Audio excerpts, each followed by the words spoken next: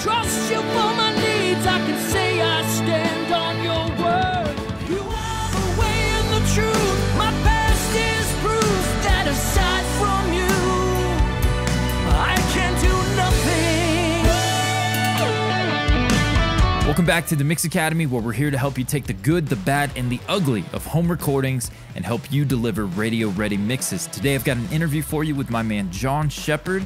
Goes by Shep. Shep recently came to me. Actually, he's been a student of mine for 6 or 7 years, but he came to me and joined my mixing discipleship, where we take on a song of your choice, be it one that you provide or I provide through the catalog here at the Mix Academy, and I mix it with you.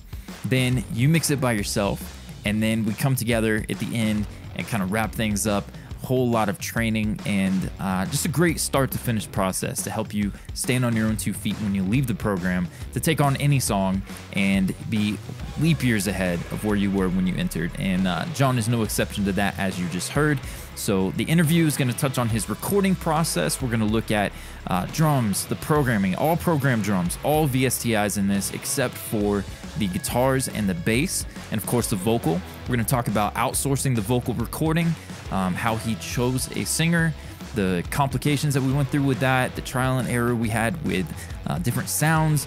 John's spending his gas was his gear acquisition syndrome was in full bore during the Black Friday holiday there, but it's going to be a great time, great interview. I chime in from time to time, things I did. If you want to get your hands on these tracks and mix it for yourself, that's available in the Mix Academy's VIP. I'll put a link below. But before we dive into the interview, I want to share, if you've been struggling with your mixes, you're dealing with average, poor recordings, maybe some things are recorded well, but almost always there's going to be something that's crap, right? I've got a free guide for you. It's the Fix It in the Mix guide. It's not something we want to have to do, but if you're doing this professionally or as a hobby on the side, certainly going to be dealing with some average or even poor recordings, this guide's going to help you with audio repair. We're going to look at drums, we're going to look at vocals, the dreaded closet vocal, guitars, all kinds of stuff I touch on in this guide, free for you today. Check it out, link in the description below, the Fix It in the Mix guide. And with that, let's hop on in. We're going to check out this interview with John Shepherd. Drop a comment down below, like the video, and we'll see you soon.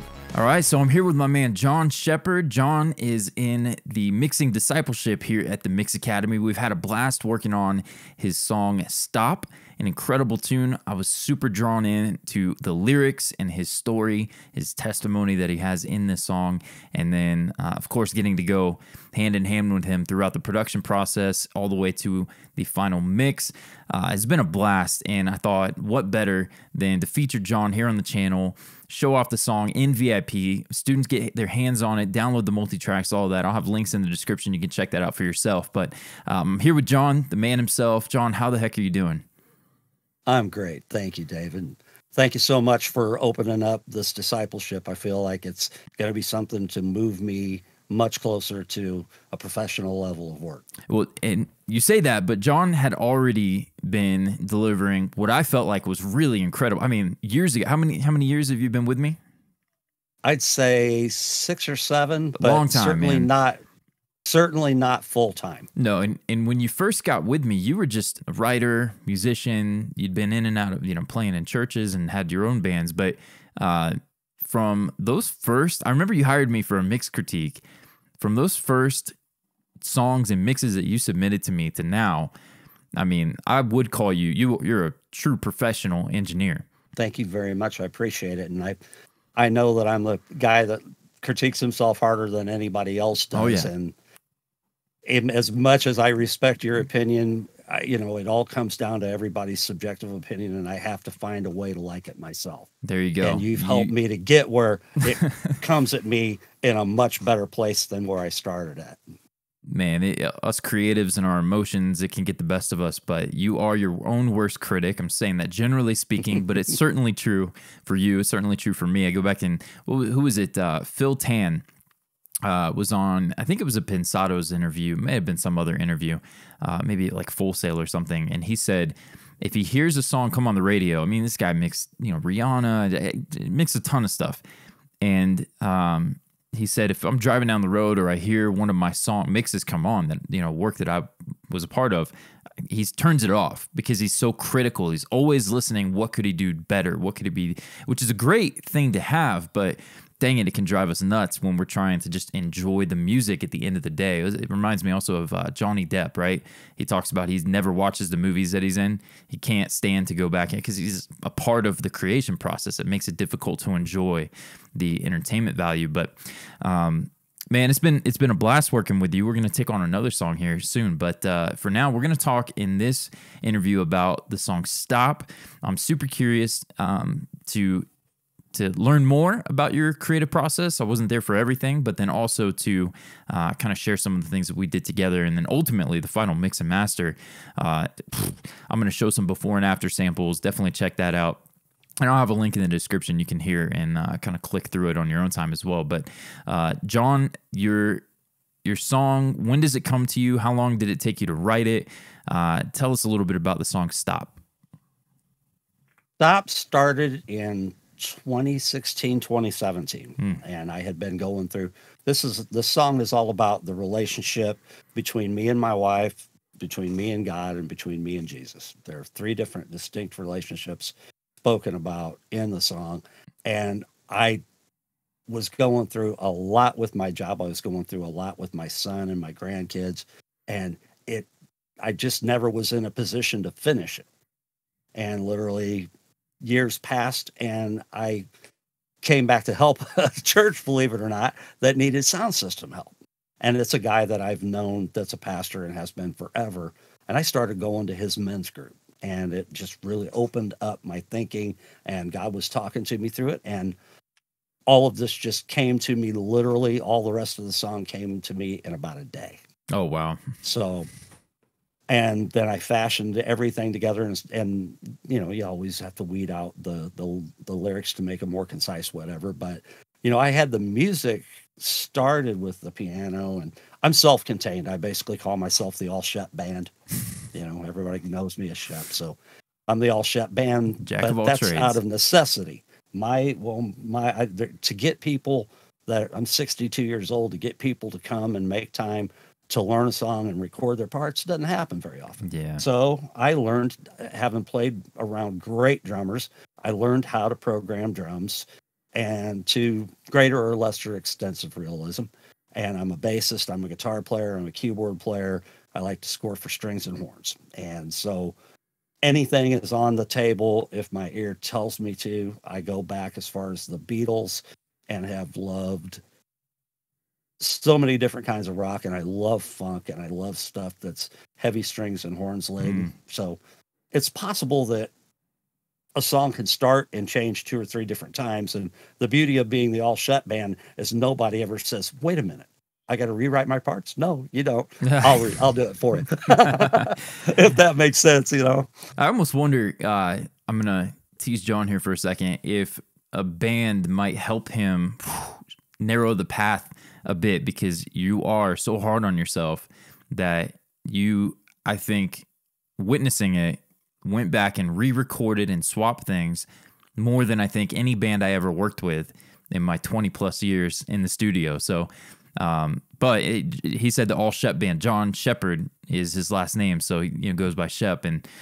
so a little play on words there. But yeah, incredible result though. I mean, the upside of being the All Shep Band is that I make those decisions. You do all that and behind the scenes. I tell the guy, Warren Pissarro sang this song for me, and I love it. But you heard the raw, the original recording. They weren't great, and there was a lot of little diction things, and like the tonality just seemed like the room was odd. And so at the end of the day, though, I get to choose that melody line, and I get to choose what's right and what's not. And as somebody, when I write it, like the guitar solo that's in Stop, I literally recorded that the first take, had the effects processes on it, played, everything is through. There are no amplifiers. It's all the UAD unison amplifiers. And I put the effects on it, and I recorded it, and I couldn't even send you a dry cut of it because I recorded it processed. Yeah, and it sounded great, and it worked. So it made the cut. It wasn't something that you felt like, now the other rhythm guitars or the strings or the piano sound or and then right, you were super critical on yourself, Well, and it paid off. It was the tonality. It never Yeah. sounded like it fit together. What you heard in your head And- wasn't coming through, and you did. And now here's a good point. You went to the source. You didn't come to me as the mixer. For the beginning of the process, for those who don't know, mixing discipleship, we start with John was a little different because we did some production stuff and arrangement tweaks together and whatever. But the process is students come to me. I mix a song with them, either live or on my own time, however they want to work. And then after I've mixed it, serving them as a client, then they're going to take the videos and watch back what we did together, and then they're going to mix it to follow that same process, but then tweak the taste and put their own spin on it.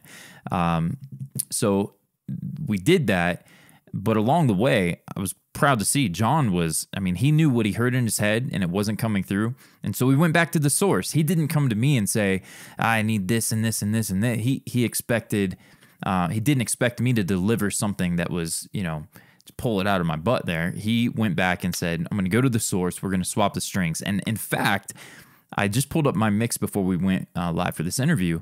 My strings, I have an original strings, old strings folder, a new strings folder. All of them are closed and inactive, and it's a bounce from John, from you, Shep, that has your string stereo mix because you blended them and you liked the way that they sounded that way. My job is to serve you as my client, and we got that in, and you said it sounded great, and so we rocked it. It sounded incredible. So kudos to you for being hard on yourself, but going back to the source and not trying to EQ or compress your way to a certain sound that otherwise would be a simple swap. The ugly part is that I had already spent good money on the original source tones, grand piano, and it's a good piano, but it didn't fit the song. Mm-hmm. So I went out and spent a lot of money to get the C7 and Keyscape, and then I also went out and got modern scoring strings for my string sounds because that's what my ears heard. As soon as I heard a demo that it was of it, Black Friday. You had some fun this past Black Friday, but I got on the cheap. Yeah, you say the cheap. Cheap is how you define cheap, but you spent a pretty penny to make this. I'm retired. If I've made my money, and if I haven't made my money and I'm spending it, I'm a fool. There you go. No, it was great, and the strings sounded incredible. So what was the original? And it's not that the original was bad; it just didn't fit your vision for the song. But what was the original VSTI you used for strings? I had been using some VSL, the low end of the VSL, and then also mixing in some Kirk Hunter string libraries. Okay, yeah, they sounded great. And looking for the ones that EQ wise matched right, and like sonically how the bows hit the strings in that they weren't real diverse, like soft hits versus guys that like a Tina Guo that just absolutely beats her cello up with the bow. So I tried to be good about that, but I never got that tone that would meet the softer parts and then the aggressive parts. Gotcha. Yeah. And at the end of the day, that made a huge difference because I was doing less EQing and less futzing with the source material. And you got the emotional. Ultimately, it conveyed the emotion the way you wanted it to. These strings, the power, the dynamics. And what was the name of the one you purchased around Black Friday? It is Modern Scoring Strings. Modern Scoring Strings. Can't talk. It used to be LASS, and that's Audio Bro that creates it. Very cool. Those guys are really good, and they were very helpful too because it's a different animal than any other VSTI I've ever used. Oh yeah, and they were great to help me. Yeah, to help me get where I needed to be. Oh, that's amazing. It turned out great. You did an incredible job with the arrangement, and then again to be hard on yourself, but to go to the source and try to get it right at the source was a big testament to your staying the course on your vision. And you talked about this song meant everything to you. This was, I think it was before we started recording. You said you've recorded several albums of material over your life, and this one, you wanted it right more than anything. So to go back to the source, that's number one message. If it's not right, re-record it if you can. Yes. And in your case, you are the producer, the engineer, the musician, and so you could do that, and you did. Yeah, because nobody, I'm not signed to a label. Nobody's waiting on my product. That could be a good thing and a bad thing when you have no deadline, nothing to push you up against. That can be. I certainly struggle with that, but at the end, it turned out great. My big hope is to have the joy of being published for the first time in my life. There you go. Well, you just retired. retired. At that point, then maybe I will get pushed a little harder, and who knows? I think I perform well under pressure. My job was always pressure every day of my life, and you got it done. And now I'm retired, so I got a lot more hours and a lot more energy. That's what I was going to say. So I would say you've been professional quality for the last several years, obviously always learning. You alluded to that when we were talking before, but yeah, this is your first project from officially being retired, your first single, and the sky's the limit, I think, for your writing ability and everything. So I'm curious to dive into the process. We talked about the strings. You mentioned that you hired Warren. I remember I encouraged you to sing it because I thought you had an incredible voice. You didn't want to do that, and so I recommended StudioPros.com and a couple others. Was it Studio Pros that you ended up going with?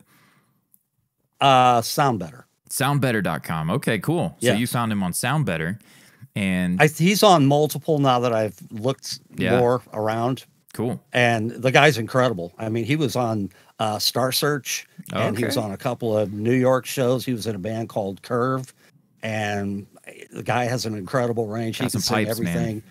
At 57, he can sing everything that he did at 27. Yeah, in his voice, again, I think we listened to a couple different people. That's where we listened to some people on StudioPros.com. And again, the great voices, but it just didn't fit the song. Right. And then Warren, his tone, just fit it perfectly. So if you guys haven't already heard it, I'm going to link it below where you can go check it out. You can hear it before and after kind of thing. And it's on Discord under the monthly mix stuff. Okay, cool. So for you members, you can go straight to the Discord, and I'll put a hashtag to that, and you'll be able to click over and see that. But so vocally, you found him on Soundbetter, Warren, and what's his last name? Passaro, Passaro. Right on. Yeah. Okay, so we're kind of jumping ahead, but now that we're into vocals, tell me, how was that process? You did you search out multiple people on Soundbetter, and then you found him? Maybe talk through a little bit of how you chose Warren, found him, chose him, and then maybe what the recording and back and forth, because it wasn't as simple as send him the song, get a recording back, and thank you, here's your payment, and we're done. There's very much a creative back and forth. I probably looked at 50, 75 singers before I hired someone before him because I was so tired of looking, and it was a younger guy, and I thought, hey, he's got the range to hit the notes, but he had some vocal quirks that I absolutely, every single line ended up trailed off, every single one.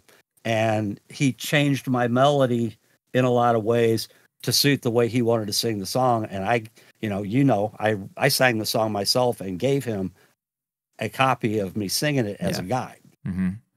Where after that failed, and I paid for that failure. So I'm serious, I had to have looked at another 75, 100 people before I found Warren. I'm serious. I mean, I listened and thought over things, and I found Warren, and I approached him about it, and he was so gracious. I will sing this any way you want. I will sing it as many times as you want, and I will sing any additional vocals you want. This is a testimony song, and to me, this is the source of sounding like it's the singer's story. Yeah. And not the guy that wrote it. He grabbed my song and really did deliver it. There was a lot of little small things, differences in that I couldn't fix pitch wise with either of my two standard pitch things. Cause you move a note a half a step or a step, not a big deal, but in the phrasing, small things that just didn't hit the groove just right. And that Warren went back and redid it. No, that's so cool. But I did a ton of editing still. And as much in Melodyne, stretching a note a little longer, but in the spit it out, John. the oh gosh, on the track, the gain, Clip gain, yeah. literally clip gaining out 8 dBs of the very beginning and bringing it up, and there's a little hole and bringing it up an extra 2 dBs, evening that performance out without over compressing it. Didn't the original recording, he Was recorded huge. it again, because the original, wasn't it like he committed EQ and compression to it? Do I remember that correctly? Yes. Yes. And we were you did. like, oh, man, what That's a not gonna voice, work. but that can't happen. And then he was like, no problem. And he took off the processing, and we were like, oh, okay. Right. And it worked out. So yeah, but I But remember I am you did so picky. a bunch of things. And this is not necessarily, you know, I have a friend, Jairus. His voice is heavenly, man. What an incredible gift. But his S's are, I got to do the pencil trick, the stocking trick, the double pop filter, like, whew, the mic above him, and the S's still somehow pierce the transducer. And so it's just one of those things. It's our voices, sometimes we have more mouth noise than others or whatever. And Well, that and was my certainly the case pickiness, with Warren. We had some quirks to get through, and so that's what editing and, you know, got us to the finish line. But so you found him, he did the work, did an incredible job, and then you took over from there. You got in with pitch correction, Melodyne, you alluded to, breaths and starts of phrases. There were still some mouth noises, so you got those cleaned up the best we could. I even did more on top of what you did. But let's see, what else could we say about the vocals? We got, I asked for harmonies. I remember that. I was like, man, how beautiful to have harmonies. And tell me why you pushed back and you didn't want harmonies in the song. It was a great goes reason. back to this being a testimony song. I wrote this as my testimony towards my wife, towards God, towards Jesus, and as what was said to me and how it took a long time for me to palate it and then respond to it in the right way so that I could write the song. I had to change physically in my heart and in my brain to get the song for God to speak to me and say, this is what you're supposed to say about it. So that's where the testimony is the most important part of it. I don't want people listening as a Christian song, number one. I don't want people listening to harmonies and so much stuff. And granted, yeah, I've got strings and I've got guitar parts, Sure. but at the end of the day, it's a fairly sparse mix, but it's a big mix. But you wanted that single I don't want them voice. listening. Yeah. Yeah. And I want people to, because I think the words stick out more when just that guy, and a guy with such an emotive delivery as Warren, because he can push, he can do soft, he can do breathy. I mean, he's incredible. And we have plans to do more work together. Oh, that's so exciting. How the internet brings us together sometimes. It can definitely rip us apart, but how the joys when it creates friendships and that kind of thing. So vocals, we get that done with Warren, and let's go back. So how do you start your songwriting process, and how does that maybe stretch into the official production, pre-production, recording process? I started this on piano. I've got a Yamaha Mo XF, and I've got some really nice samples inside of it that are non-Yamaha. And if I hear something, I sit down and start playing it. Nice. And in it, then I end up starting to hum, like, not exactly the melody, sometimes exactly the melody. And sometimes I'll get the piano down, and if I hear what the guitar solo is, I record it right away so I don't forget it, because if old guys do two things, they lose stuff and they forget stuff. Or young guys who have had multiple mini strokes. I'm losing my mind over here. Train of thought. So I'm with you. At that point, most times it all starts coming to me really fast. I don't know. I've been blessed that I can hear most everything that's supposed to happen. Nice. And like literally the drum part, I went straight to the little clicking side stick thing into a snare as part of it. It wasn't all side stick in one verse and then snare in Sure. another. It was, I mean, just these kind of things. It's very much a blessing. Do you And I feel it don't know pretty why. instinctually as you're Right, well- starting? It all starts to kind of flow, snowball. I started playing when I was 11, and I've listened intently and been in bands my entire life where I've learned so much really great music that it kind of inherently builds in you. The arrangements, the how parts fit together, choice of parts for the kind of song that it's. Nice, All yeah. those kinds of things. Just over time, I mean, if you're not decent at it by the time you're 62, you should probably quit making people listen to you.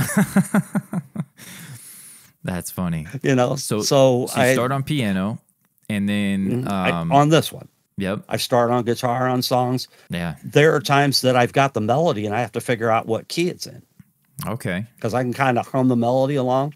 It'll be going along in my head and I won't have a lyric. I've got 4 songs started that I don't have a lyric for. Right? it happens, huh? Yeah. Oh, yeah. Oh, yeah. And then other times I wrote the entire lyrics for 2 songs when I was working on my Hurricane Ruth album while I was walking around a school that I worked at, opening up the doors at 6 o'clock in the morning. Oh Just man, had a piece of paper in my hand and I wrote 2 whole songs Just- lyrically before I had done anything. The idea of what I wanted to talk about was that. right on. So you get the keys for this one. Now, is that piano part what's on the final release, or Yes. Okay, Yes, cool. it is. So it's I you're mean, committed to the- giving a great performance from the beginning. You track the keys. What comes after the piano for this one? What came next for me was drums. Nice. I wanted the feel because once I established that in the bass and the dynamic of it, how much I wanted the piano to be exposed in places and then where I knew other instruments were going to take over because I don't want a song to be piano led all the way through. I don't think there's Nice. enough of what you would call interest. You know, we create Yeah. a lot of things interest wise as mixers with delay and verb throws and a lot of different things. But It all as starts a with the writer, you arrangement, have yeah. to do the same thing in how you're going to put it together. After that, I had the solo. I mean, the guitar solo was the next thing. I knew where I was going to place it. I didn't have the bridge for this song until after I went back and started going to the men's group. That Gotcha. and the ending verses, all of that. That's right. I remember when you it was came to me, you unwritten. said this isn't finished because I still don't have the bridge. But then, yeah, you started your men's group Right. and beautiful And it- bridge too, man, powerful.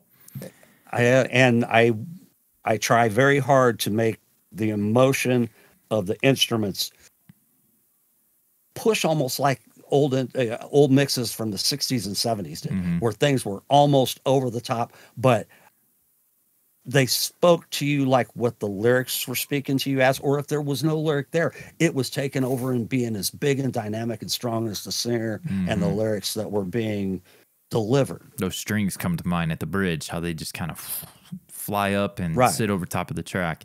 So you mentioned the drums, but what's your you have all of them pretty much, but what's your Right. what's the drum? I would say, what's your favorite? What did you go to for this song? We tried a few, didn't we? Oh yeah, and I ended up mixing and matching a little bit in it. I've used Slate longer than anything, but I have Superior Drummer. Get Good Drums. They're modern and massive is an incredible yeah. thing, and I have so much in the way of Trigger 2 samples. You know, but I also have an old, believe it or not, 32-bit that I have to run a bridge for of Zildjian cymbals Oh, that geez. Zildjian recorded, and I love them. That's awesome. I love them, and there are places where I will strip anybody's cymbals out to get. Oh, to the these. days So, of going to Guitar Center and they had the sample glass case, you know, and you can open up and you're looking. You can't hear anything. You can't try it out, or you don't know what they're going to sound like, but you're like, oh, this guy recorded with, you know, and whoever, and you're looking through and it's got 300 different cymbal samples, and we take the CD, go back, and then those were our samples. very And then- early on. Oh man.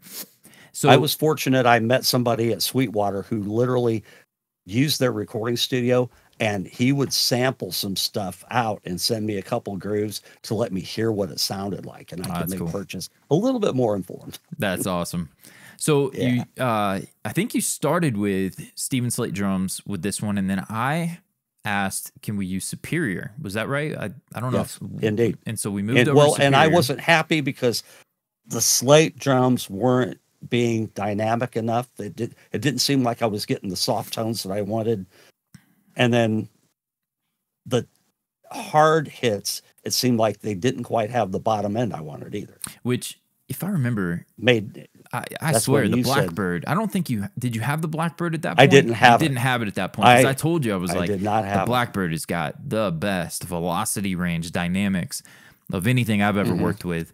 But I was a long time Tune Track, Easy Drummer, drum kit from hell, the original. Yeah, where you didn't me even have too. a GUI. You just had the orange pads or whatever on the screen.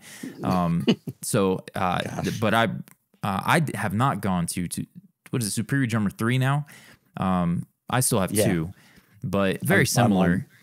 Just a lot better. The sounds and man, the control is insane in 3. So we moved to Tune Track Superior Drummer 3, and wasn't without our quirks and glitches and issues well, and exporting and were- that. But but truly the thing that you brought that I wasn't hearing was more variation in velocity than what I had. It wasn't like I had one velocity, but you were like, look, let's try to get this instead of being feeling two like a live velocities drummer, even more to, so. to 4, Yeah. to 2 to 4. And where I had ghost notes everywhere and like what belonged, they just weren't audio wise dynamic enough. You Yeah, know, we and did. So we you- get in and we tweaked snare ghost notes. We added, we changed kick patterns. Not a ton, but enough that it made a difference. Again, I'm a huge fan of collaboration. I even mixing. I get in and I'm mixing a song. Yeah, I've done this professionally for how many years now, but I still feel like when I send it off to my man Joey Fernandez, my mastering engineer, one of my best friends, and he listens and he comes back and says, I'm missing 1K. I'm missing the guitars. There's no instruments. It's just drum, bass, and vocal. I'm like, takes a hit to the emotions, but then it's like, Yeah. he's right, and then get back to work. And so we went through a little bit of that with the drums, but they turned out great, incredible. And I prefer, I think the way you were working was so that those Tune Track sounds were going to be the final sounds, and the dynamics would sit on top of the mix. And the way I prefer, and we kind of went this way, is I like to have a natural, what a real drummer is going to give me, and then enhance that with samples. Don't try to do too much with your drum programming. Make I that don't have a sound choice, and though. feel like a human, and then enhance it like we do in the mixing phase. But you know what? Yeah. I had an exceptional E-kit in this house. One drummer in 6 years played it. Oh, geez. It's just that hard to get people to do things. Yeah. And drummers that, I had a band send me a whole album. I did the whole album and replaced every last thing. Yeah, I believe Cymbals, it. toms, every drum, the whole thing. But that it's a hard thing to get around. And I'm not a drummer. I mean, I could hear it, I can do it, but I won't always get it exactly right. Yeah. I mean, I'm willing to admit that. And I have drummers listen to my stuff. And eventually my two main guys that I go to, one who played on my first album, like, there you go. Now Nice. you're there. Yeah. And it took having somebody else listen to it and say, wait a minute, let's consider this. Nice. And not, Shep, that's bad. You have a very gracious way of approaching things like that. No, I appreciate that. I would say all of our preference would probably be a great drummer with a real drum kit in an incredible sounding room where we move the kit around the room and the parts are going to be controlled. He's going to hit the shells hard and the cymbals not as hard, so they don't get that crashy, harsh, thing. You get the quality from the cymbals. Right. Great. So we're all working with world-class drummers and world-class? No, of course not. So I've worked with heavy bands where it made more sense. The drummer was great, but the kick pattern was so complicated that we had to throw an e-kick, an electronic kick, and route that to the drum software so that we knew we can correct the timing of that and we didn't get a bunch of kick bleed in the room mics and stuff. and that works for some projects. But it's great when you have it's I don't know, it's hard to come by a good drummer who's not great but is comfortable on an electronic drum kit. They're way better nowadays than they used to be. But mine, I had a lot of money in it.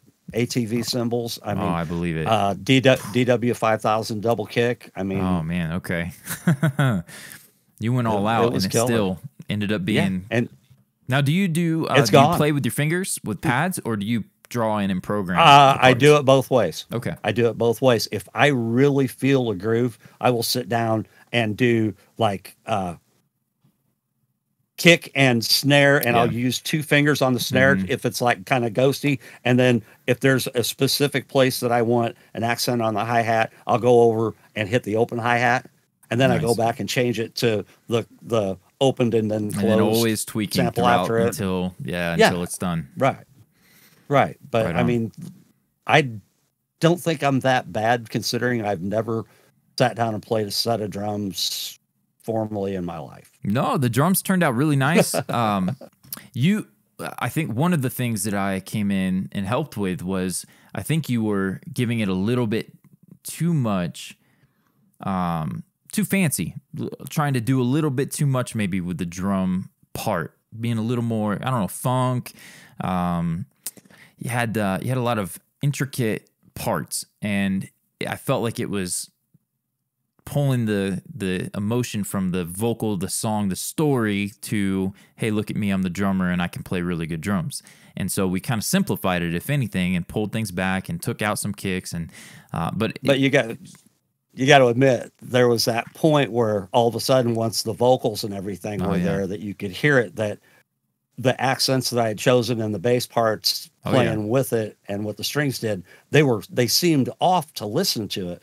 But they fit, and I don't like things to be like mainstream down the middle, commercial easy. Yeah. I like when 7 feels like 4. Yeah, well, you're a true musician. I like to play a bar of 7 and a bar of 6, and people say, "Wow, that's 13 beats," but boy, it sure sounds like 16.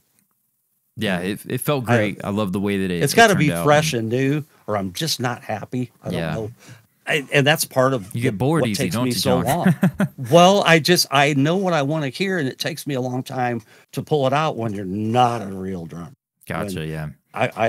Well, it worked out. All Shep band has its downsides. Yeah, right. So, program drums through and through. I think, what did I do? So maybe we'll have an exclusive video in the VIP where we'll break apart. Actually, we got the full set of videos. They're uploading today for anyone in VIP. You'll be able to watch this and then go watch all the videos of my mix, breaking down every single processing and hear and follow it, and then mix a song for yourself. But I think what we ended up doing was I did change the kick, but I blended snares.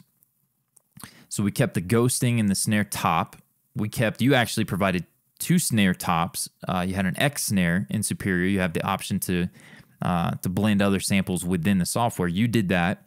And then I enhanced it with 2 or 3 more, some room sounds. I'm not a big fan, you and I talked about this, of sending a snare to a reverb track. There's some great reverbs out there, Valhalla, you name it. Like, there's great reverb sounds. But I love pulling in, whether it's the Blackbird or the plethora of samples that we have doing this, kind of try to use a word that's not what I'm thinking, but I'll say it. I'm a sample whore. Like, I love collecting samples, right? And so going through that, we picked out some samples. I prefer to use room sounds, real recorded samples in a room, and then blend those in instead of using a snare verb.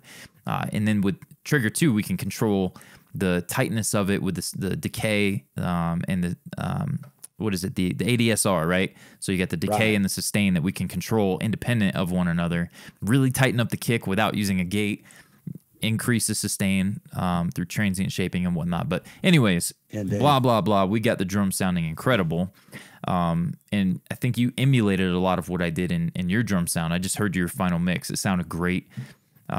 Yeah, things were a little bit different. I mean, you guys have to, if there's one thing that I want to make clear, is that my mix does not exactly sound like David's, because David was going through a lot of stuff.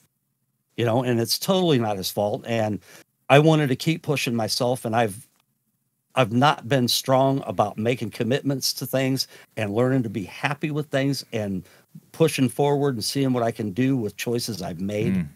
If that makes sense to some of you guys out there, as far as like having confidence in what you're doing. But this really helped me to learn to make decisions, and, like the decision to change and buy new piano sounds and new string sounds. And I didn't change the parts that I wrote. No. The MIDI stayed the same. Sound changed though. And so that was pretty important to me to get to that point in mixing this while David was very under the weather, multiple ways. Wasn't just, full transparency, over the last few years, I've had a couple of mini strokes. We've pinned it down to caffeine, and then long story short, it ended up becoming more than just caffeine. And during John and I's time working together, 2 or 3 in the span of a couple of weeks. And I'm doing much better now, which is why we're doing this interview now. I'm not slurring my speech as much, and my vision, and there I go, slurring my speech, but my vision is coming back. But it was almost a blessing in disguise, I would say, because we started together strong. And then when I went down, it caused John to experiment, and he ended up doing a lot of the trial and error and swapping sounds and things like that, which brought us to a really great final mix. We got our mix done finally, and then his mix. So again, I'm going to leave a link. You guys can check that out, the before and after, his original production demo versus my mix, and then versus his final mix. And actually, I think I'm going to put a couple of his revisions in there because he was chasing a certain sound. This is maybe worth sharing. He had a song, I forget, what's that? Down Here? Is that the band name? Let Me Rediscover You. Rediscover You. Yes. And that was my rough. You were fixated on the sonics of it. And you're very passionate about pursuing that. You had a couple revisions where you were close with the sonics, but things like your bus compression were over the top. And so I was there to kind of guide you and say, hey, what was it that I told you? I'll let you explain it maybe whenever you sent that mix. And we were in text mode, and I sent it, and you listen, and you're like, do me a favor, turn all your bus compression off. I don't care how quiet it is. I just want to hear how you're mixing this. And you're like, the mix is great. There's really nothing wrong with your mix. It was a night and day difference between... But I've never had a template. Yeah. I've never had a template because, I admit I'm not a Pro Tools guy. I'm a Studio One guy, and I work on a PC. And so I can't just get these things from anybody. Sure. I'm eventually going to have to work with it. And you've helped me to slowly bring in the right compressors and the right amounts of it, and doing more compression, kind of Browerizing a little bit. Sure. Which, you kind of use a little bit of that in your method. But at the end of the day, less was more. Oh, big time. Yeah, I mean, only a dB, never more than a dB. Well, there's a time and place that finally got me there. There's a time and place to smash something, and there's a time and place for a dB or two.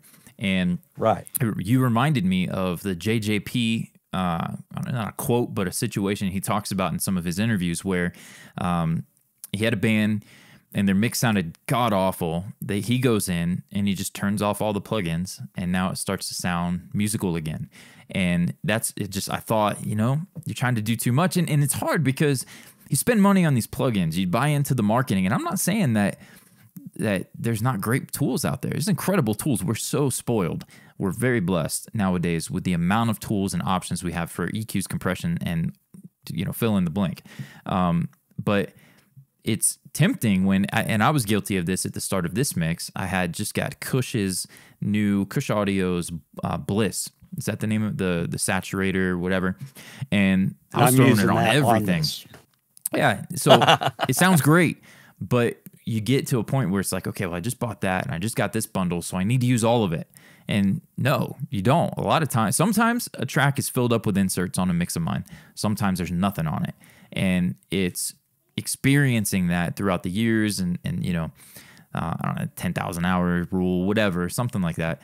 that you get to a point where you learn what does it need. Is it worth chasing that sound, or is it where we just need to leave it alone? And so we went through a little bit of that, but we turned off the bus compression, the bus processing. It was actually more than just bus compression. And if I can bring up something about the bus. Yeah. Those hits of a snare, those hits of a synth, those cymbal crashes, those things that are very much transient, strong. I could not, no matter what I put on the source in the bus that I would send it to, the mix A or the 2 bus, I couldn't put enough compression to stop those things from happening. And what I ended up finding in the long haul was that a lot lighter compression, more of it along the way, and then just like tweaking individual hits with volume fades got me a lot closer to not having the compressor overreacting. Gotcha. Yep. And I had 2 compressors that didn't have the ability to high pass. And so I was hitting compressors with too much low end. Yep. Yeah. And so all these things together. So I remember that. I told you, it was like, it sounds like your compressor's reacting to the low end. You want that extra low end, which I love a big bottom end, but you need to use a bus compressor that's going to allow you to not, you hear guys say, let's high pass to 100 hertz. No, 30, 40, 50 hertz, just something to get the subs out of the compression so you get a more balanced reaction of the needle to the kick and snare, and not just... I wasn't taking it out at either the track or the bus level, things that it doesn't have to go to get your low end. It doesn't have to go to mix A or the 2 bus. And I was making a bad mistake in all that. And you helped me realize that that's part of it. I mean, because once I stripped off, I could hear where the extra low end was coming from. Yep. I wasn't hearing it right because everything was too smashed together. Absolutely. And, and I don't hear compression well. Yeah, and here's the thing. I mix through my clipping into limiting. That's not always what I use in the final master, but I mix through that. And once I get the mix kind of going, I pull up a parallel compressor. If the song's calling for a, bigger, louder, fuller, fatter sound, we'll go there. But when you're learning and you haven't established that, because I have my template and my workflow it's set. Doesn't mean I don't get creative. It helps me get creative faster in a mix whenever I've got my workflow established. I have a system. For you, you're still kind of establishing what your system is going to look like. And so that's why I suggested, let's turn off that bus processing and let's figure out, putting the cart before the horse a little bit. Let's go back and let's establish the sound a little bit better, then into the bus processing. Because like you alluded to, if you go to one of my mixes and you turn off the clipping into limiting, my loudness processing, right? That kick and snare is going to be way too loud. But if I don't use the loudness processing and I mix with that kick and snare at a lower, more balanced level, then it goes to mastering, and then it's not enough. So you need that. I'm a huge fan of mixing to have a final radio release sound, the final mastered sound. But for the journey of learning, it's important to kind of build it from a foundation. And so we did that and made a huge difference, incredible difference for you, I think, from turning that off, hearing it. And then you battled some sonic issues, some EQ. You were chasing the mid-range of the reference, but completely different source top tracks. end especially. Yeah, the top end. And my mix is brighter than yours, and I wanted that. I mean, like you said, it's a multi-million-dollar all professional production that down here put together. And it was years ago. Yeah, and it was a live anybody studio. Doesn't know, Mark Martell is the guy that is like the Freddie Mercury. Oh yeah, great music. He sounds line. just like Freddie. So, I mean, world-class vocalist on top of it. For sure. But that's what made me smile for the first time, because I was discouraged. I was disgusted that I couldn't get anywhere with this. And it wasn't until you told me, hey, turn off all this and let me hear what you have before it hits the back end. I couldn't believe it was sonically, maybe I'll play a snippet of it here for people who are still with us watching the full interview. But what a difference it made to the sonics of the track. And it's not to say top-down mixing or whatever. My friend Graham Cochran and a lot of guys who promote that, it's not to say that doesn't work, but you got to build that foundation and develop your system. How you're gonna, because are you gonna EQ top end at the 2-bus? Well, then you pull in a sample that's got a bunch of top end to the kick or snare, and now you're gonna be backwards mixing, taking out top end and things like that. I did that for years. I've gone to more of VMR, the virtual mix bus, whatever the console. That's on my virtual mix bus is on my 2-bus from the beginning. A clipper into a limiter. The limiter has no threshold. I hit hard. I mix hot into it. The clipping gives me that loudness. And I would say sometimes I don't even end up using bus compression because I end up hitting the track so hard individually that I don't need it, or it would cause problems if I did try to use it. So a little tiny bit, kissing the needle kind of thing. But I don't know. I prefer that sound, especially if you're learning to establish the sound from the tracks, not be committed and stuck with this, 2-bus processing that should change, I feel like, from song to song. Unless you're mixing the same genre in and out, day in and day out, and you're always doing the same thing, by all means, you're going to have your booster bottom, booster top, and have your staple template 2-bus. But I'm not. John, you've served clients, you've done your own music, and so you're bouncing from different genres and different vibes, acoustic to full band. Same here. I go from gospel to heavy rock to hardcore to country, and so it doesn't make sense for me personally to have the same settings for the 2-bus. So anyways, little rant there. But as far as what you said with the clip, I was totally ignorant. I'd never used a clipper in my life. And until you showed me, watch this, only let this clip maybe a dB and a half for your style of music. And I got where that clipper was reacting that way. And wasn't boosting the signal with it. I wasn't doing anything but managing how it would clip the material going into I use, like you do, the L2. It's the Fab Filter, the Fab Pro Filter. L2. Yeah. Yes. That changed everything for me. And all of a sudden I noticed some of those transients were reduced. Yep. And so anybody that doesn't have, it's cheap Kazrog, right? That's K-Clip 3. Yeah. The K-Clip 3. I just upgraded because you couldn't get 2. So I was like, I'll upgrade, but I used 2 for years. 1 and then 2, but now, K-Clip 3. There's a couple. There's my favorite. I don't have it, but it's the Boz clipper. That one is ridiculous. He makes incredible tools. Boz's clipper, I think, is the best. There's a couple of modes in there that can't be beat. But there's now limiters that have what's the new what's Slate's limiter that took for years to update? Has he actually updated FGX got an update. It's got a GUI update and it's brand new from the ground up. And that, so I it's believe, not has FGX clipping. 2. Yep. I Finally, didn't know. it's out. So there's lots of, like I said earlier, we're spoiled with tools, but clipping into limiting, great thing. I've got a whole video, I'll link above or put it below. You guys can check that out, where I talk about loudness processing and using parallel compression into clipping, into limiting.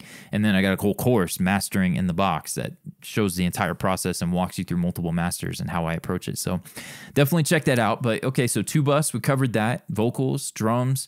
Talk to me a little bit about bass and guitar. How are you recording those? DI for the bass, or you have an amp? I run directly. I have an Apollo Twin USB. Cool, yeah. And I run directly in, and then I will split the DI off to another track and run a UAD amplifier. Nice. Or other VSTI. No amplifiers, real amplifiers or microphones were used for any bass or any guitar. The guitar, again, goes in, and a lot of it, the guitars, I record with the Unison amplifiers, and I actually record the tone. Commit I it. don't. Yeah. I commit it, and because I'm well, 50 years of playing guitar. Oh yeah. I pretty much know what I want, and if I miss, I don't miss by so much that I have to go back and replay it. For sure. But that no amplifiers again. So I mean, and in my world, I'm in an 11 by 11 room. It's well tuned, but I'm in my house, and my wife doesn't like it loud. No, yeah. So That's funny. I basically have the mass drop version of the 650s, and so I record with these on, even though I probably get a little more bleed than I should. I'm so used to the tone, I just count on it. I don't use anything closed back and change what I hear, because and this is probably one of the biggest thing is learning to really trust what you're hearing Yeah. and then sticking with it.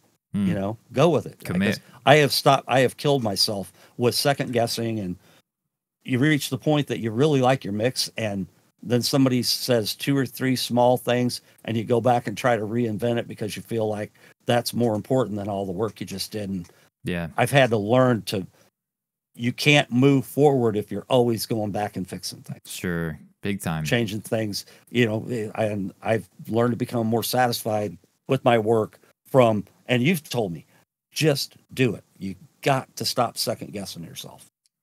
You slow yourself down with that more than you do having trouble creating the sound. And it's true. Yeah, and that's something that, build your confidence over time. You and I working together, hearing, me legitimately say, hey, it sounds great. You don't need to change that. Excuse me. I think that builds your confidence as well when you have people who you respect or you like the sound of their mixes tell you that something you've done sounds good. Helps you to stop second guessing so much. But you alluded to guitars, and OCD won't let me not say this. For those of you guys recording guitars out there, excuse me, a great technique is to record the DI, and like John alluded to, split it off for the bass and have the amp tone. If you are recording, let's say you're a recording engineer and you're recording maybe an average guitarist, or there's going to be some editing that you're going to need to do. Elastic Audio and Pro Tools or whatever DAW, it's really tough with the amount of harmonic content that's in a guitar amp, especially distorted guitars, to manipulate the timing of a distorted guitar. So what I've done over the years is record the DI, split it off through an ABY or whatever, and use the DI as your editing track, because you get a more defined transient from the DI track, and then group it with the amp track so that when you move things, you're using the DI and that sharper transient to make it happen. Or you could always reamp it after if you get some warbling or that kind of thing. But cool little trick there for guitars that him mentioning the DI was just kind of came to mind. We'll share that. But okay, so guitars, bass. Now, let me say this, and sorry to interrupt, but your bass processing in my mix, I think, was 3 plugins, a gentle EQ, Saturn, FabFilter Saturn, where I used, instead of using a bunch of compression, we used the dynamics knob and increased the sustain, and multiband. I don't know if there was a third. I don't know what it would have been. For me, the FabFilter multiband was what finally got the tonal variations, frequency-wise from the deep low notes on, because I'm playing a 5-string, and getting a balance that way instead of so much fader riding, it really helped to smooth it out for me. I mean, but yeah, that Saturn, I'd never had it before, and I bought it on what you showed me it did in your mix. Oops. And it helped mine. Hey. It's, not everybody. I'm not rich, but I'm not rich. But if at 62, there's a lot less chance I've got the next 30 years to make music. Oh man! So I'm going to use what I have as soon as I can, if I have the resources to do it. And my wife's not going to cut my throat for spending too much money. It's all good. That's hilarious. Because I want to do this. I love doing this. I'm passionate about it. I've got a meme. I don't know if I sent this to you or not. It's it's a picture of a guitar in this little local style guitar shop, and it's got a note on the guitar. Guitar cost is, $1,500, but for an additional $50, we'll give you a receipt that knocks off, $1,000 so that you can give that to your wife. So you pay the $1,000 and then you pay a separate. Horrible. You have to be really good at pulling just a little bit of money out at a time and putting it in a rat hole. There you go. That's hilarious. So drums, guitars, bass, keyboards. We talked about strings, modern scoring, the synths and whatnot. What's your go-to synthesizer? I used, so for the very end of it, I used, and I absolutely love the, what's the company that makes a Keyscape? Gosh, I don't know why I can't say it. It's got the orb controller thing within it. High-end thing. I don't know why I can't say the name of it to save myself. Spectrasonics. Spectrasonics, their synth. I love that thing. There's so much in it. But believe it or not, Omnisphere? I also have, yes, Omnisphere. Okay, I have Omnisphere too. But I also have a little 49 key Akai keyboard, nice. And it comes with VIP3 software. And I used some of their sounds, and some of their sounds I used in different ways where, like, I didn't use the filters in it. I ran the audio in and used filters in the DAW. Studio One. To shape it. Yeah. Okay. Yeah. So nice. It's never going to be the same thing. And sometimes I don't use synths at all. You heard strings. I love horns every bit as much. And I mixed a band where it was the All Shep band for 2 acoustic guitar players that sang, a guy and a girl. I think you might have heard Money Is from me. But that kind of stuff, I mean, I always want it to be different. I want it to utilize real instruments as opposed to synthesized instruments. I like the natural instrument. I'm just a big fan of it. I'm old school that way. Well, you did a great job of making VSTIs sound real. Obviously, we're spoiled with tools, but it takes a pretty penny. You spent it, and I think it turned out great. Your commitment to getting the sound that you had in your head, second to none from who I've worked with. I really appreciated that about you. And we'll let people hear that. Again, check out the links in the description. You can go hear the before and the after of John's transformation. But I don't know maybe what's a brief summary of how you feel, where you're at with the finish line and where you were to where you are now.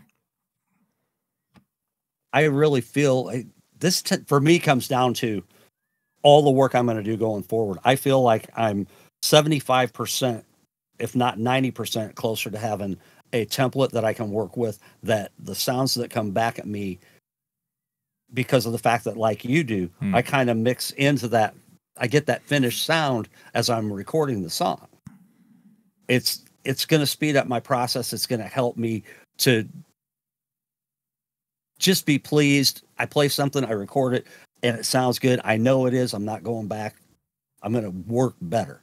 That's what this whole thing has been for me coming into your discipleship, is that you're helping me to hone my process, even though my process isn't just as a mixer. You understand it because you yourself are a musician. You yourself have done the other side of the mixing console. And so you understand my needs to make this work for me. And then, I call everything I do now room for one. And there's 2 reasons. My studio at 11 by 11 is just room for me. And then room for one, the one that's in here. There you go. So if you see my song out there and it's stopped by Room for One featuring Warren Pissarro, it's your friend Shep. There you go, man. Well, John, it was an absolute pleasure working on this song with you. I'm excited. We got another song we're going to work on in the discipleship. But for those of you watching, if you want to get your hands on those tracks, you want to download them and mix it for yourself, feel free. You got the link down below, the VIP from the Mix Academy, and you're going to be able to get your hands on it and put your taste to the test. We're going to put your hands on the song and let you mix it for yourself. The videos will be there for you to follow along and beg, borrow, steal from what I did. We'll maybe do maybe something else with John, showing off some of his process. But there you go. So John Shepherd, Stop from the Mix Academy. John, you are the man. Thank you again so much for sharing the song with us and for your time here to discuss your process. And look forward to doing the next one with you. I thank you so much for helping me grow and shape my musical products. Very much appreciate you, brother. It's been a blast. Well, you guys, thank you so much, and we'll see you in the next one.